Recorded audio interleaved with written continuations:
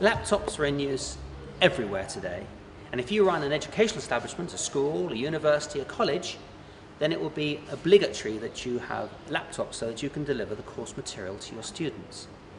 But if you've just gone and bought 500 laptops, how do you ensure that they get returned after use? Because if you don't have all 500 available, you can't deliver the course material and meet your obligations to your students. Traka have the solution.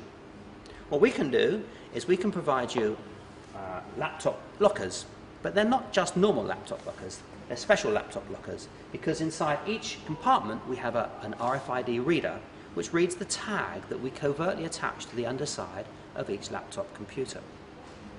So whilst I'm standing next to a bank of just 10 lockers here, invariably in an organisation you'll have many, many lockers supporting the hundreds of laptop computers that you may have within your educational establishment.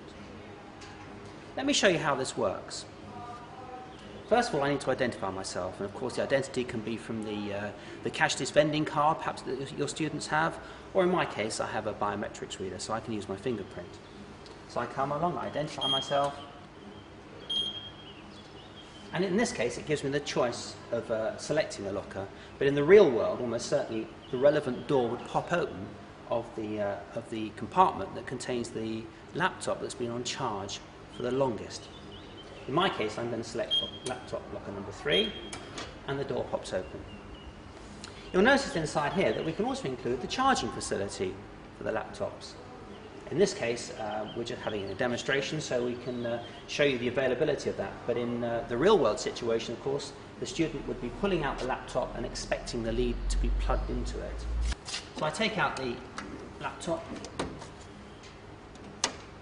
and the system has now booked that out to me, and that's now my laptop computer. Okay? So whilst it may look the same as any other laptop computer, it's uniquely identified by the RFID tag that's on the underside of the laptop computer. So this is now mine. I'm now accountable for that laptop computer, and there's a permanent record to show that I took it out at this particular time, and when I finished with it, I brought it back at that time.